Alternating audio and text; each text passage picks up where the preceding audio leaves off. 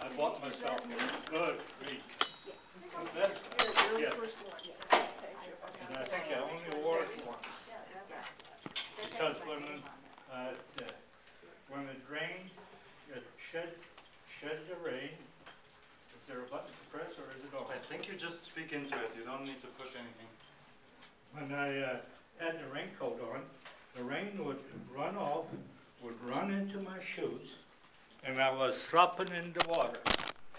And I was just as wet inside as outside. After all, I was in a tropical country, semi-tropical, where the humidity is high, and when I was under that raincoat, I would sweat to where I would be just as warm or wet inside as outside.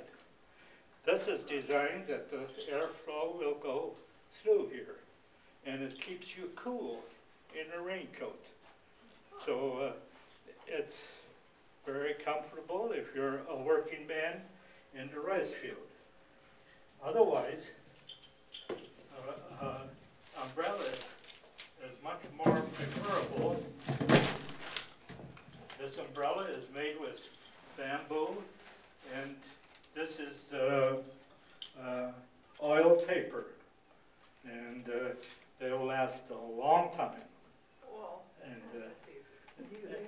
this one, of course, is already, I haven't used it that much, but it's over 60 years old. And but the mountain people where I worked with, they would use this. They use this in the rice field. And I got to learn to use this, don't I? And if I would use that, I would be walking with shoes like this. The water does not collect in these shoes. And they come in different sizes, and the children would never saw anyone wear shoes. They start walking in those, and they are able to. I was contacted by my church's relief agency, the Mennonite Central Relief. They said they needed a 24-year-old man without girlfriends.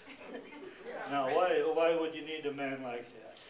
That was a puzzle. They wanted someone for the island of Formosa, which today we know as Taiwan. And I didn't find out why until I got there, because I knew very little about the island. I knew it was there. It's off the coast of China. It's Japan and Korea are up there, and then comes Taiwan, and then below that is the Philippines. Taiwan is this is a replica of the island.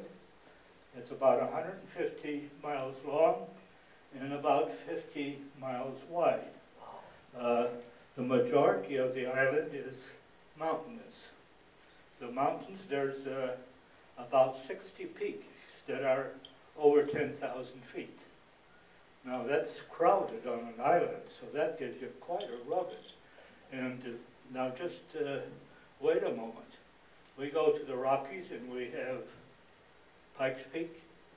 How high is that? 14,000. 14,000? But you know, we're already got a head start of a couple of thousand feet till we get to the island. These 10,000 peaks, they start at an island, more at the ocean level. So that's quite a rugged country. They wanted me to run some medical help in where the mountain people are. Original mountain people, there is no record, or when I left anyway, nobody had any guess when they come there. But there is evidence by their language and by some other things that most of them had come south from Malaysia and had migrated there. The Chinese went from mainland China and they settled here and started pushing them into the mountains. The Chinese came much like we Americans came to America from Europe. We were looking for freedom. We were looking for opportunities. And they came somewhere in the 1400s. In the 1600s, the Dutch come and took the island. And with the Dutch, as they normally did, they sent some missionaries. And when the first Presbyterian missionaries came in the late 1800s, they were not aware that there had been any missionaries before, but the Dutch had started about 30 churches, a little over 30. And they found graveyards and so on, that the evidence, but by the 1800s there was no evidence of that. The Portuguese came and chased the Dutch out, and they named the island Formosa. In Portuguese, Formosa is beautiful, the isle beautiful. And I found it very much that way when I came there. And my sunshine and I were there 25 years after, and it was not as beautiful anymore.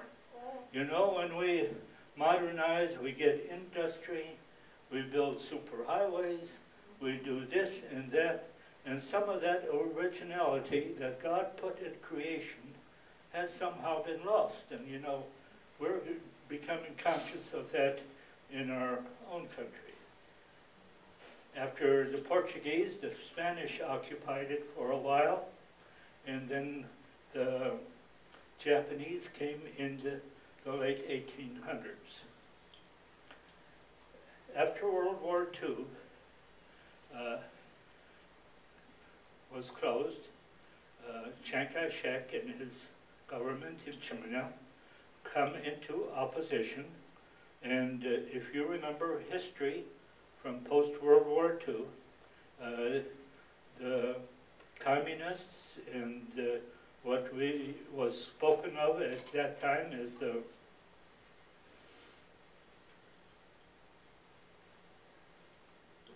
we call them terrorists today. At that time, what were they called? I forgot. And, they were chased to Taiwan. The government escaped for their own safety, but they were not welcome. After all, Taiwan was hoping for their independence, and it was not about to be given to them. So there was quite a bit. Guerrillas is the word that I want. You remember the word guerrillas? Post-World War II, we had the guerrillas in Vietnam and China and that, more or less like our terrorists are today. So the Taiwanese told me that most every family lost a member in the battle. And we knew really nothing about that here in America. You know how our public information newscast is. We were in favor of Chiang Kai-shek. So when there was disappointing news, it was sort of taken by other news. And we knew nothing of that. I knew very little. I talked to a number of world travelers that were unaware of that struggle that went intermediary there. Well, Chiang Kai-shek was very fearful that guerrillas from the mountains would come and chase him out again. So I was asked by the committee that contacted me if I would be willing to run a medical service there, sort of as a cushion. I was funded by the American Society for Overseas Blind out of New York. There was a lot of eye problems there. These Aborigines or mountain people, they would build their fire in the hut, and for some reason they never thought of putting an opening up on top. So those huts were just smoky. If they were a little more wealthy, they might have a hut beside them where they did their cooking. But with that hut, so you can imagine what the shape of their eyes were with that smoke and such. So that was my assignment while I was there. I was there for 3 years. I lived with the Nationals, and in a home I got acquainted quite well. You know, we think of the Orientals sometimes as being backwards. I lived long enough with them that I appreciated their culture. I saw that there was merit in there, and family life that it enhanced, and so on.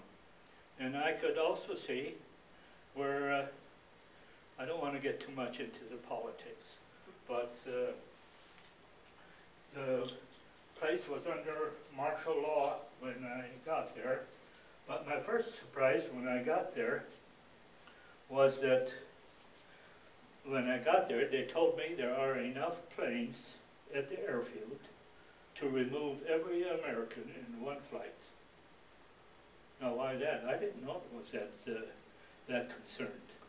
And so they said that to try and reassure me, but it was a little frightening to begin with until you get adjusted and acquainted and find out it isn't that way. But we needed permits. It was under martial law. We needed a permit to get in there. And I was an American, and I got a permit that would let me go anywhere for 6 months. But for the natives, I mean for the Taiwanese that had lived there for generations, and it was home to them, the best that I could do was get them one for a week or 10 days to certain villages that would be named. And just imagine what that did in the conflict, in the feelings. You know, I heard about that. I wasn't a foreigner, and the government gave me that much more freedom than they gave to their own people. And that was part of the politics, why they didn't appreciate the country that came in.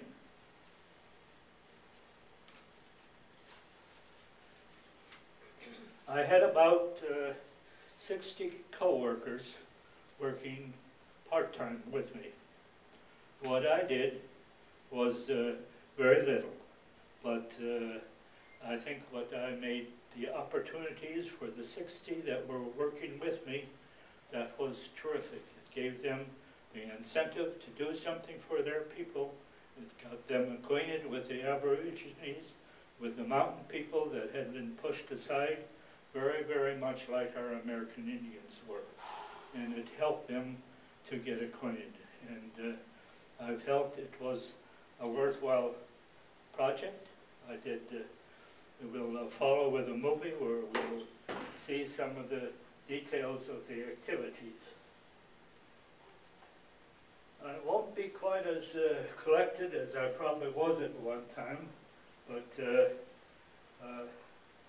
very simply, they used bamboo for everything. They made their instruments with bamboo. This was a typical hoe. I never saw a hoe with a long handle. They all worked down.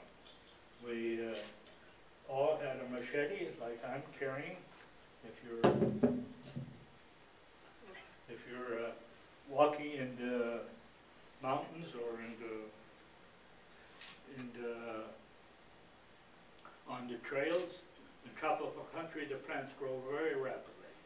And we all had a machete in our hand to keep the trails open so that the trails would be visible and traceable in the time later. I would go for maybe a week or 10 days and take a circle of villages where we would give medical or physical help as we could. Well, see, what am I leaving out? Back to the pictures. It's time for see, we'll get to this yet. School. Every school has a little box like that in front. You put a little water in there, and this is ink. You would rub that in there and until you had inky water, and then we would use a brush like this to make those funny letters that the Chinese write with. You know, they reminded me of my chickens on the farm there. You know how they scratch? That's how their letters look. But this would be their penmanship that they would use with a brush like that. Was mostly a Buddhist.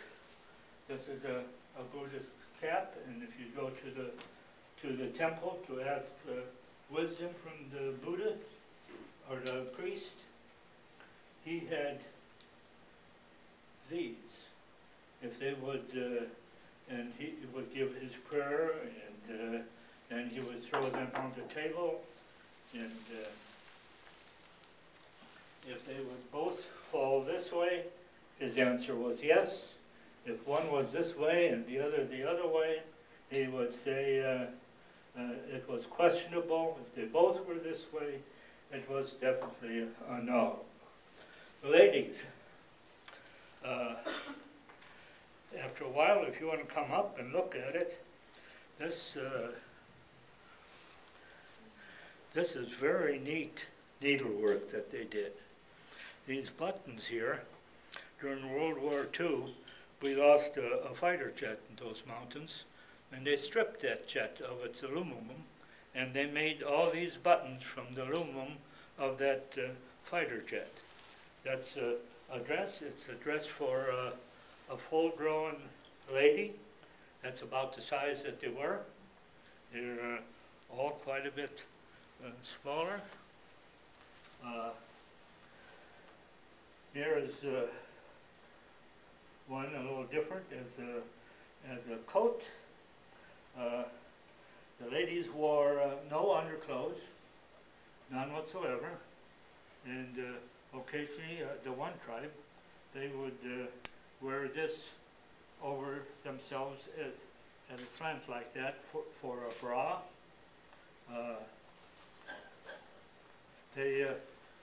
These are made from hemp, and they weaved them themselves. This was I think this would be a man's vest, and the women would have one like this that they would tie around their waist. The guys, the early guys, there was not too much of this anymore when I come, but this is also made of tree bark, like my raincoat was. It's a certain tree that grew a bark with that was rain resistant and shed the rain, and this is a G-string. I never wore them, and I was going to try it, but I've forgotten how to tie them. And you remember in Bible, in Genesis, where Jacob made a colorful coat for Joseph? I saw 4 or 5 of those coats, and I have one of these. Whether this is exactly like Joseph got, I don't know, but this is what was they gave, and my national friends, they negotiated for it. I almost felt guilty about it. I very much wanted to bring a sample home. This was a wife had cancer, and she was about to die, and she had spent a whole year making this beforehand to give to her husband so that he would not forget her love for him. And it's almost a shame and guilty that I end up with the coat. Not right? And okay, I think we're ready after about time. We'll show some video, and if you have any questions, Sean come up after a while and asked me, try out my memory. After all, it's been over 60 years now. What do I remember? Will you know the difference? I did not say that the 7th Fleet of the Navy was patrolling the straits between Formosa and mainland China to keep the two apart. And I feel that, I sure didn't do it myself, but building the relationship, I think had a small part that Taiwan never experienced what we experienced in Korea and Vietnam, to build that relationship. I firmly believe that. Okay, good morning. I'm in our home there. Was a 2-bedroom home. That is not a garage, that's the entryway. We take our shoes off when we come in, and just at the far end was our kitchen.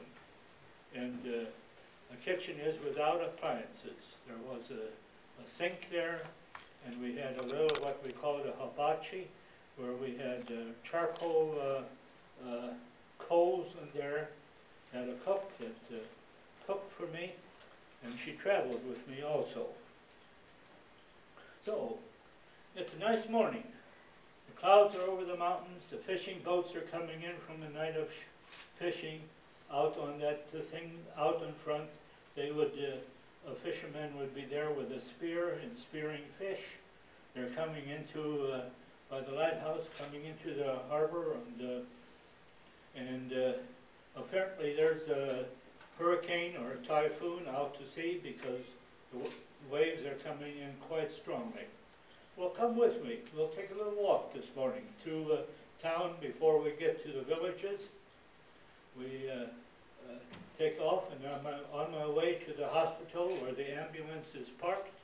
We go through the marketplace, and I find my way through there with a bicycle without running anyone down. The meat market is open.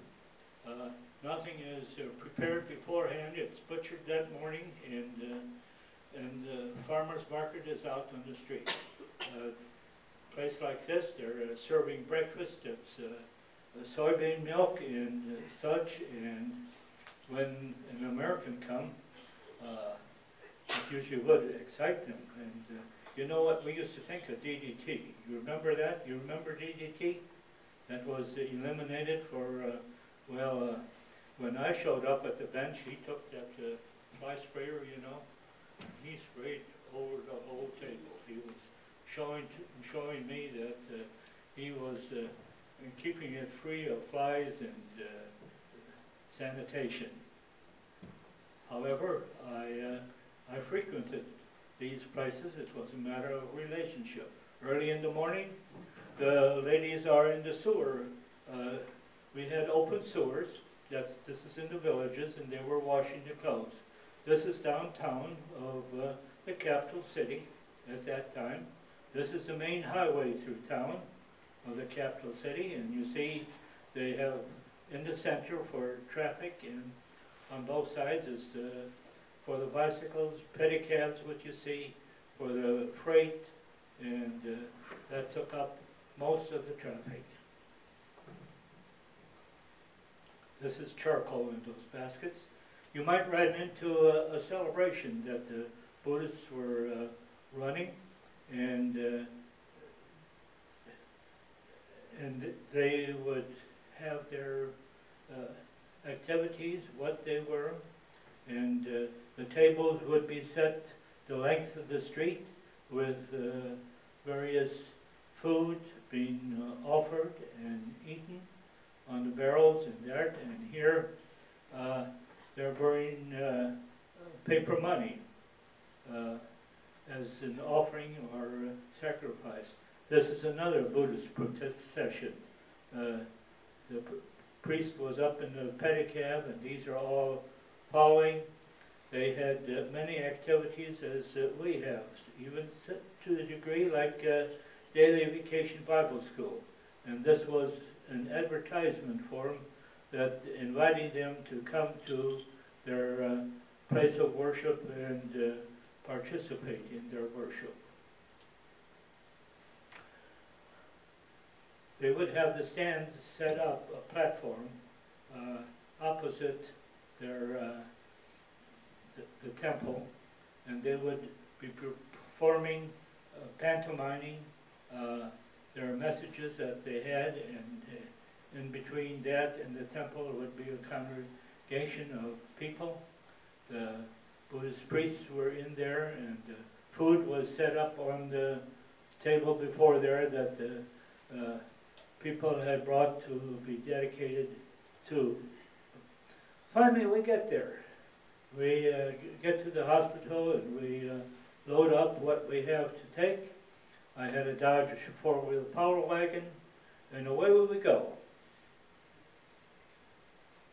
And let's see what we find along the way. This is, when I was there, this was the road to the airport.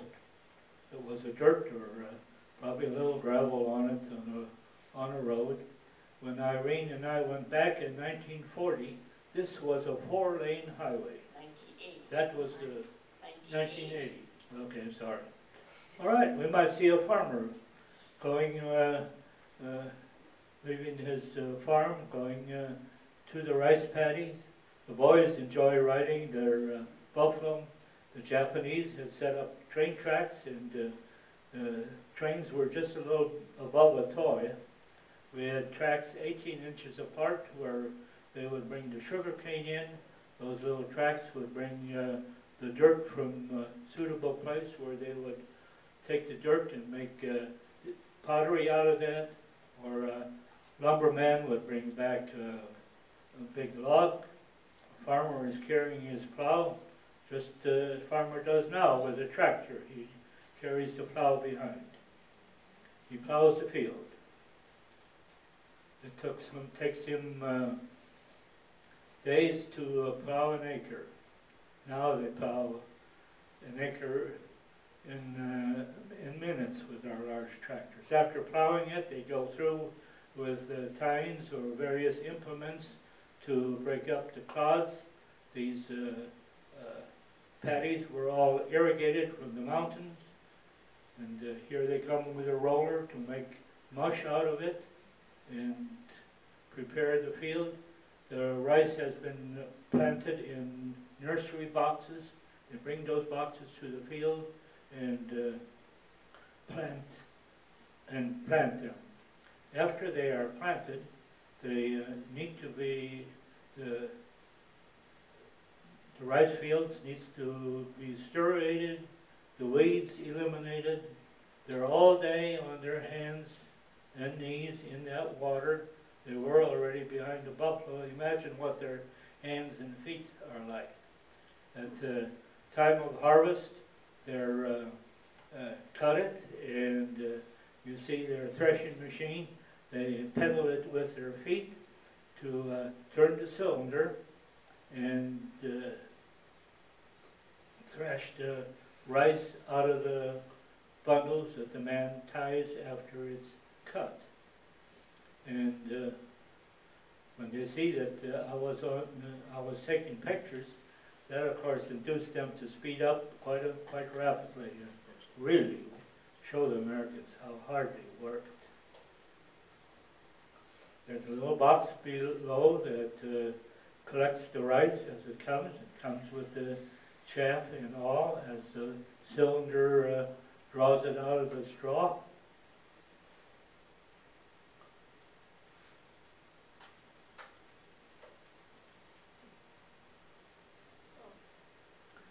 In the southern part of the island, they used this type of a threshing machine, just a grate, where they would throw it over after harvesting season.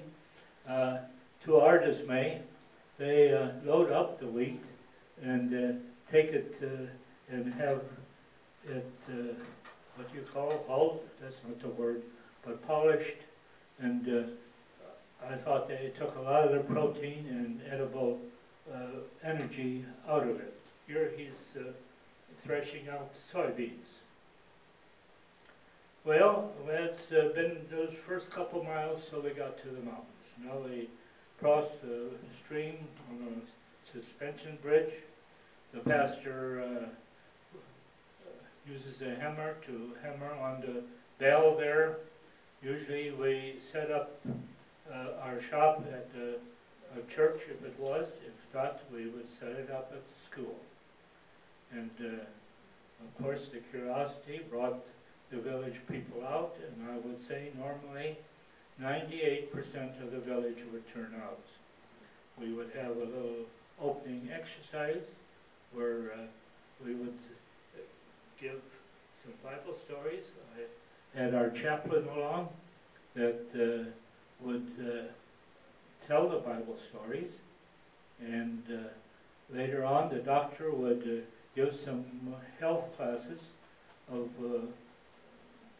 what they could do to improve their health.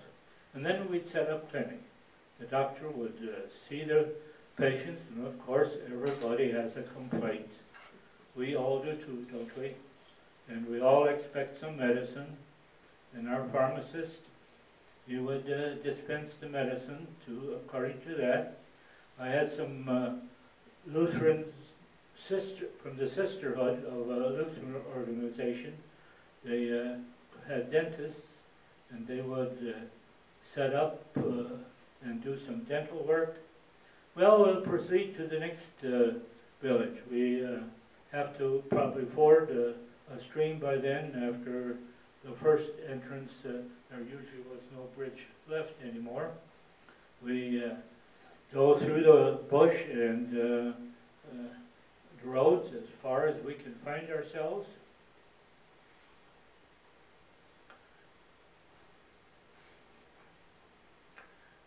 Every once in a while I'd have to organize a crew to do a little road construction.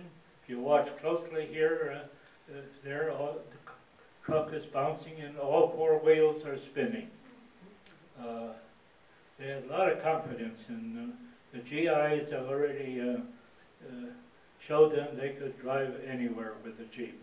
So it was no question I could too, whether the road was acceptable or not. When the streams were higher, the engines at that time still had the distributor there, so we wrapped the engine in a rubber blanket to keep it dry so that we could drive through the deeper water. That's probably as far as we can go. And usually from there in the village at the foot of the mountains, there would already be a church. I would get some young people from the church to come along and carry our medicines, our sleeping bags, our luggage, whatever we had, and we'd trump off into the mountains.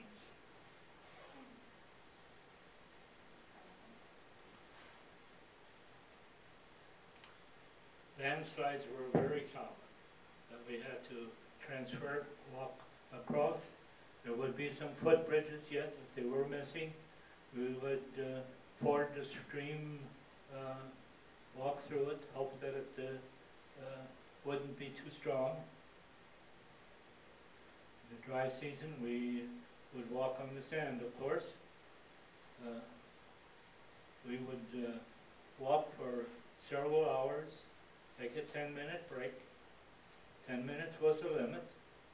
We had rice balls, like popcorn balls, that we took along for energy. We were up in the mountains, the water was cool and clear. We could stop for a drink, and we continue on our way. There's the village down there. We finally arrived at the far village, and there's the schoolhouse.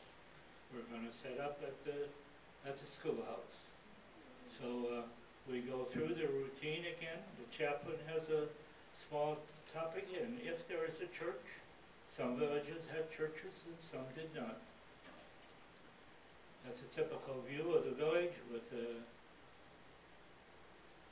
if the village had an ox cart, we would use that for a stage.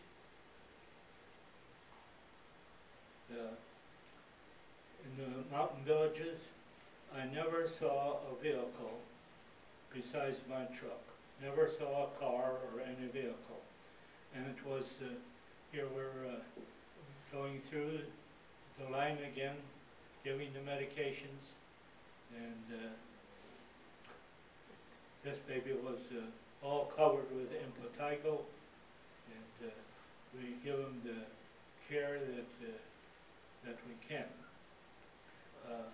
This is rather dark. It's myself giving the worm medicine. Everybody had worms.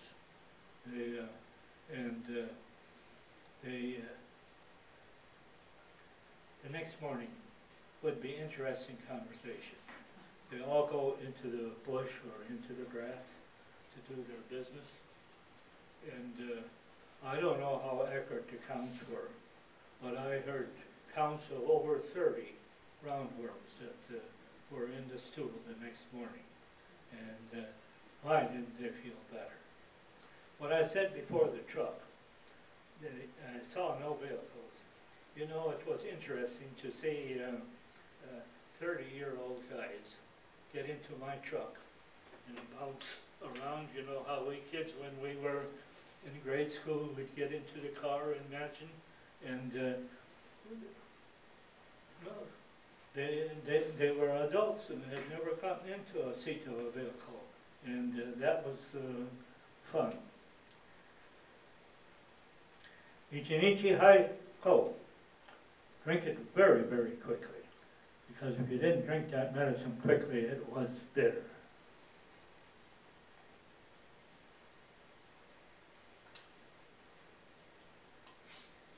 The Lutheran sisters were along with us again, and they followed us at most places, and they had this portable thing. She's standing on one foot and pedaling with another, and grinding out for a filling. Here I'm treating some with antibiotics on their eyes, and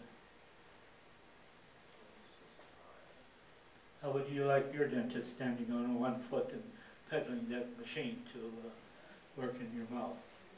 We had 3 eye clinics where you could go for surgery. You see the tattoos. Certain tribes, the women were tattooed, and you knew they were taken. They were married. You leave them alone. The Japanese didn't appreciate the tattoos, and they pretty much eliminated it. This is the nurse and my cook that are, they did our laundry on the trip. They'd go down to the stream and wash the rocks. I teased them about rocks would be cleaner than our clothes were after they washed them there.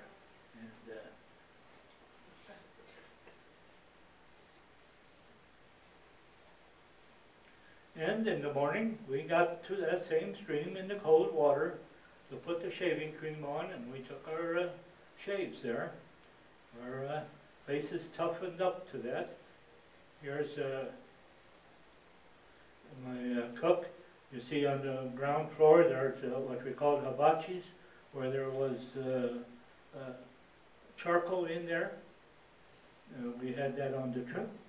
That was in our home. That was our cook stove in the house where I lived. And she prepared the meals for me. Some of us are strange. You ask the waitresses what we are like at the dining room table.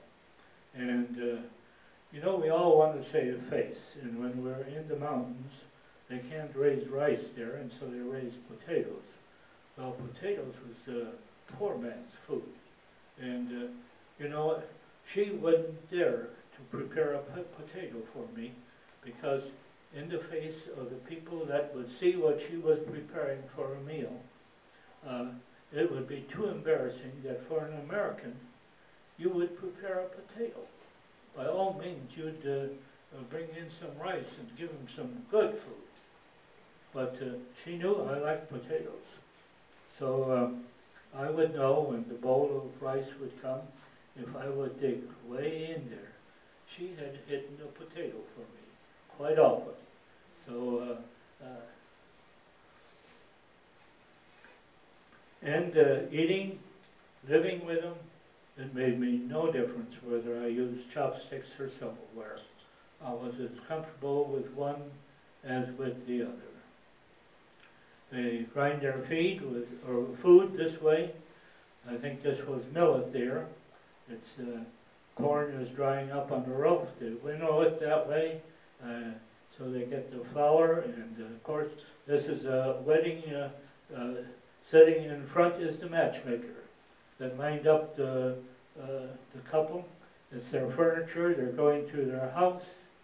The bride is coming in the back in that black casket. That's where the bride gets to travel to the new house. Okay, it's time, I guess, we leave and go to the next village. And so we start off again. If there's a cart and a buffalo available, we'll load up and save the hard work. We've had rain in between, so we've got to find a boat to take us across the stream. In the meantime, I've gone around the mountain the other way with one of my helpers and brought the truck there to pick up the crew. And we go back home and to the hospital, which is home base for me. This is the road in town. That's how you get there.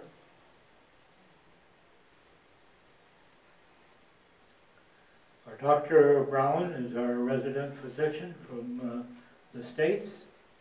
He's does our operating, and he might run into some pretty infected situations. The larger the syringe and the longer the needle, the more it's going to help. So you give them a full dose. The pharmacist hands out the medication as patients leave.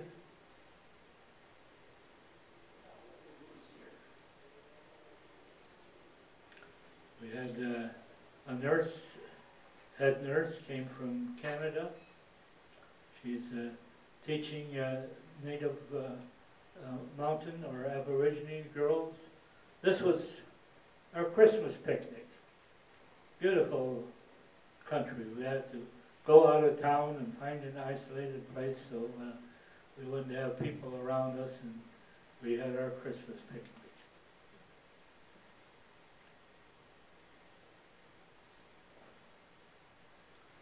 In between trips, I had to keep the thing going.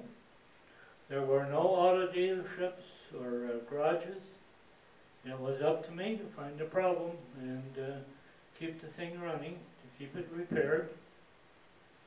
Another project that I had in between trips, I had quite a bit of powdered milk that was surplus from the U.S. dairies.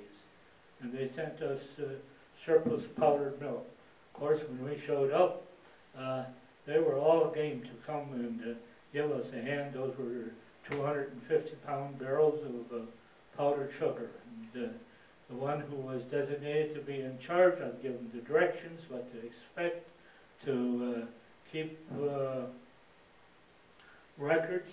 That was part of the reason for me being there with the Foundation for Overseas Blind. I think they wanted an American there to oversee the funds, that they were used for what they were intended to be used and not squandered on everything, something else. The one who was in charge of a milk station, I had over 30 of them going. They needed to boil the water every morning, mix the milk, and the children from the village, and they would all come. They each brought a bowl or a glass, and they got their milk every morning. It was something that was unknown to them and was, we felt, good nutrition for them.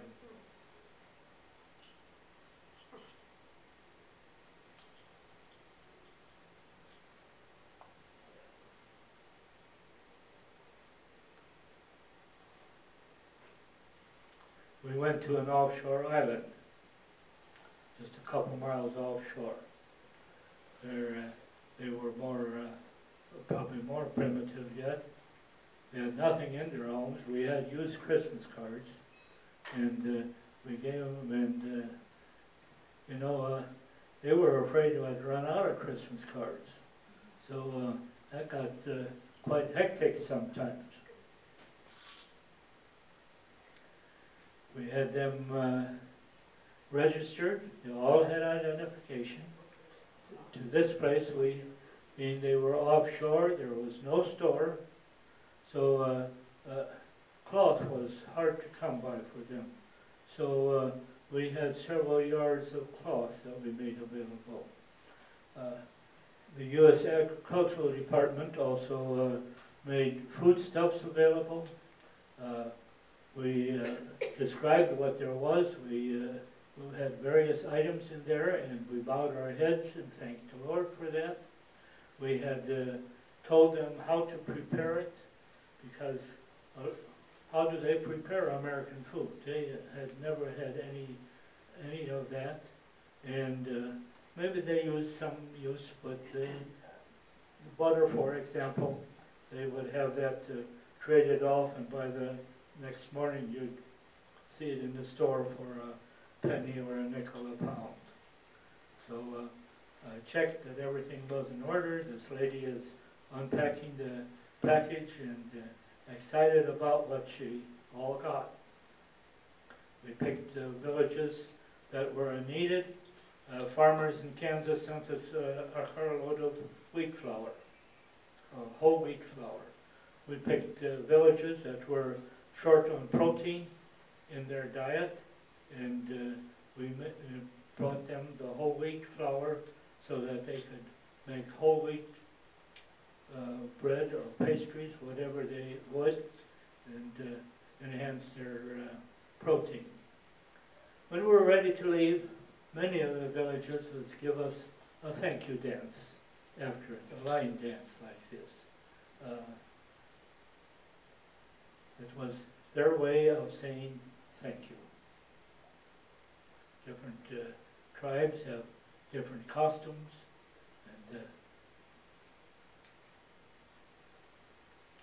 this was the Amish tribe, and they would sing their songs, and they're doing these pantomimes. They're washing dishes or clothes or doing household chores, and singing a lyric that, or a folk lyric that goes with them as they are doing that.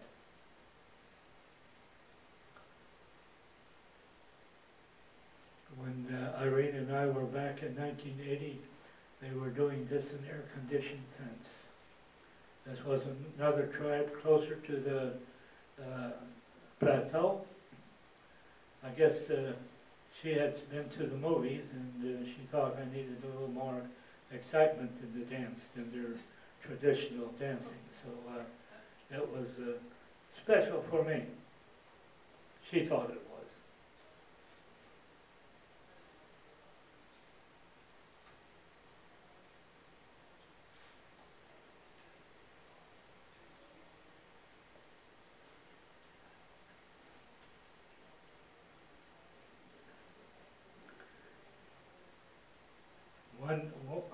One village we came up to, they were having a wedding dance. Now the dresses that they use, I have one on the table there if you would care to come. That was the bride, and all these 20 girls or whatever are following there, they were all bridesmaids celebrating with the marriage for the girl.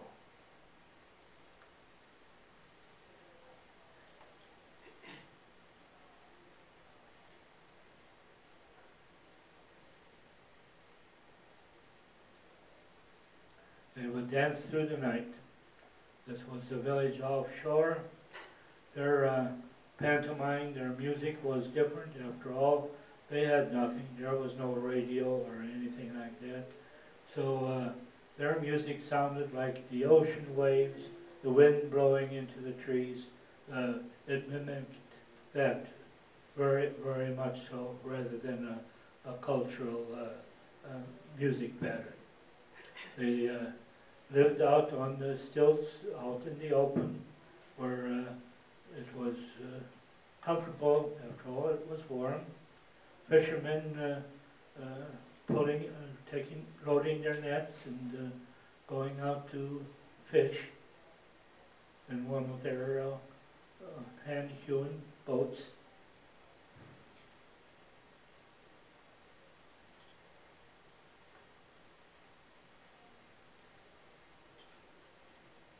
Fish was a good part of their diet if they were on that island.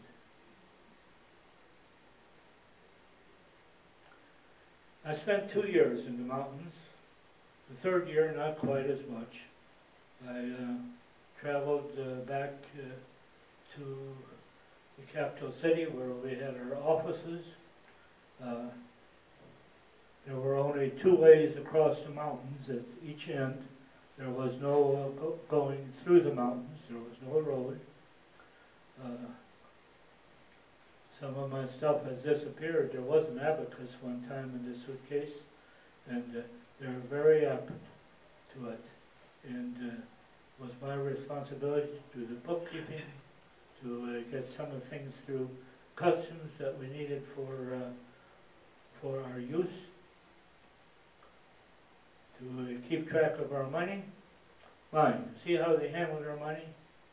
The largest unit of currency was worth 25 cents in our money.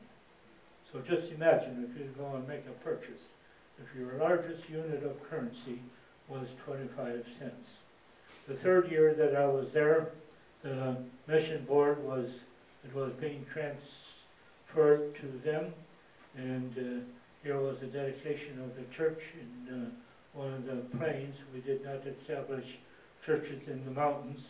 Those were all Presbyterian churches. One of my co-workers at the wedding, and they were trying to imitate our American wedding with a cake. Most churches had kindergartens that they was part of their ministry, and it was a worthwhile ministry. And of course, there were lots of people there. We had a baby's home where we had orphans till they were 3 years old, and if I had free time between the trips, I often went there and played with the kids. They enjoyed having the attention. Another children's project is coming up that funded us. We built a campus for them with family group homes and a chapel.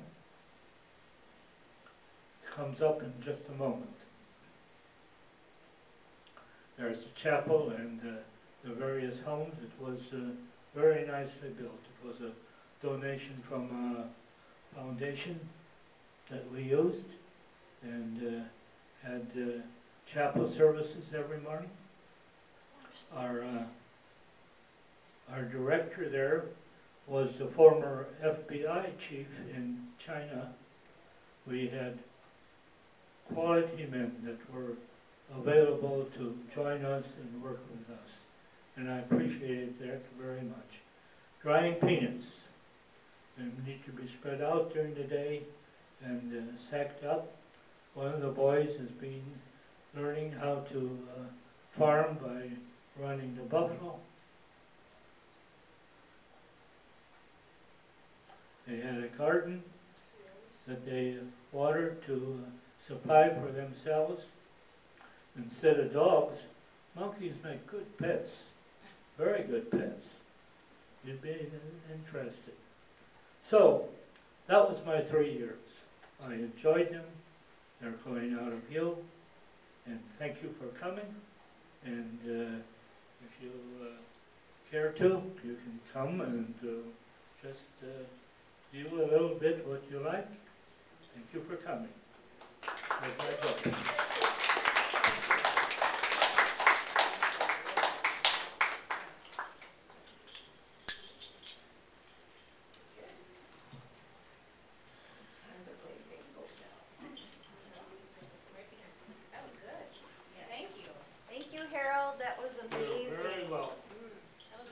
enjoy to review what I felt were a good time in my life. Yeah, it's I was great. privileged Thanks for to do that. sharing. And by all means, the first year after I retired, I took my sunshine along. The first winter after we retired, I spent in Panama. And that dress was made by one of the Indians there. And if you're interested, take a close-up look at it, at the stitching, the very fine stitching that there is. Remarkably what they did. Okay, thank you for coming. Great, thank you. So Harold's the first of many, we hope. We hope to share everyone that might have an interest in sharing your story. We hope that we can do this with other people. So Harold was our first brave, I don't know what you call it, but he approached me and he asked if we might want to hear his story. And I said yes. And I encourage anyone else that wants to tell their story, just let me know. Of a Buddhist God, you do And it doesn't have to be as and he says no. world traveler as Harold, No. but And if they I fall know, this so way, that'll be a tough he act to says follow. yes. I know it. Anyway, Yeah, we're gonna have bingo, so It's on them. That's all. We can't fight this. I can help you. Will, So he looks important. are you still planning on doing the? Yeah, interesting. Yeah.